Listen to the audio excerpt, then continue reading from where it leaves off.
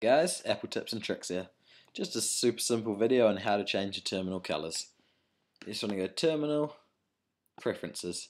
There's already some defaults here: Grass, Homebrew, Novel, Ocean, Pro and Red Sands. If one of those is what you want, then you can just click on there and it will do it for you. But if it's not there, press the little plus, make one called Tutorial, enter.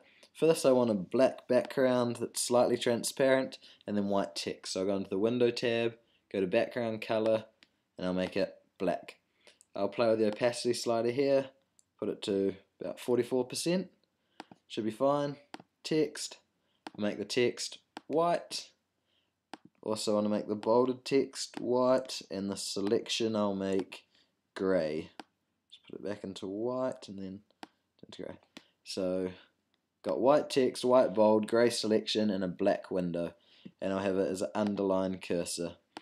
So if we go ahead and close out of that, it's not going to be in here yet. Share window, so it's not in there yet. You need to close out a terminal, open it back up, and you can go Shell, New Window, and Tutorial will be there. As you can see, it's a nice black background, slightly transparent, and white text, which I think looks much better than the default.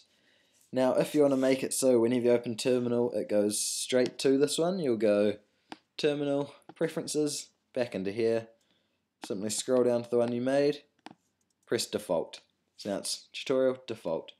I'll close out of it all again, go back into Terminal, and boom, it opens up as that one.